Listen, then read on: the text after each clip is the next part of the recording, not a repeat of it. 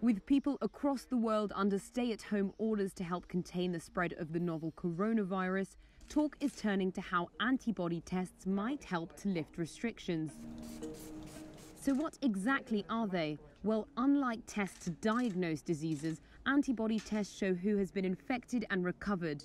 The body makes antibodies in response to many illnesses and infections, including other coronaviruses.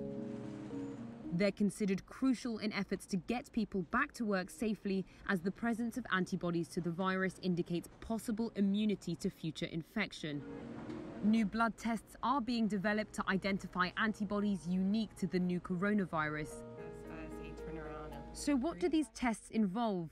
Well, for the most accurate results, blood is taken from a patient. It is then put into a centrifuge machine in order to separate it.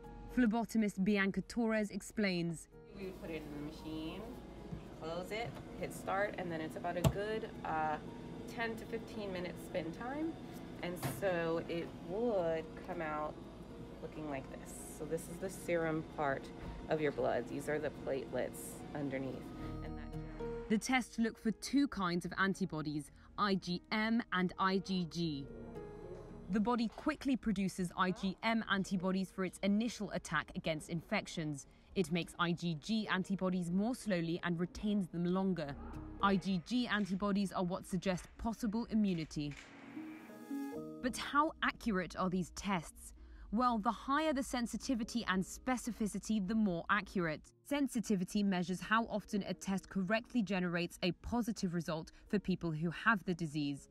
And specificity generates a negative result for people who don't have the condition.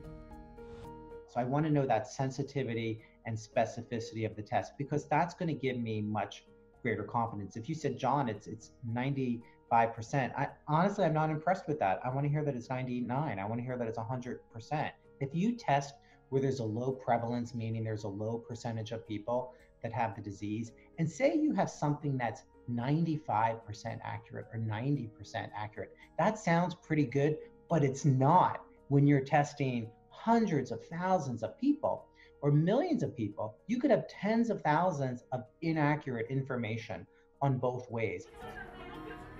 So does this all confirm immunity? While antibodies to many infectious diseases typically confer some level of immunity, whether that's the case with this unique coronavirus is not yet known.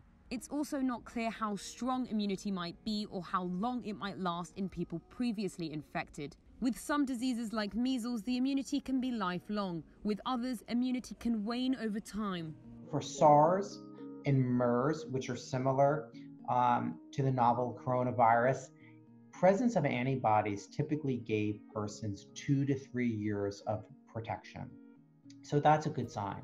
And in other instances like this, antibodies usually give protection. For how long? We're not sure. But if I had to guess, I'm going to guess that the presence of antibodies gives some protection if it's an accurate test. So can these tests really help to end lockdowns?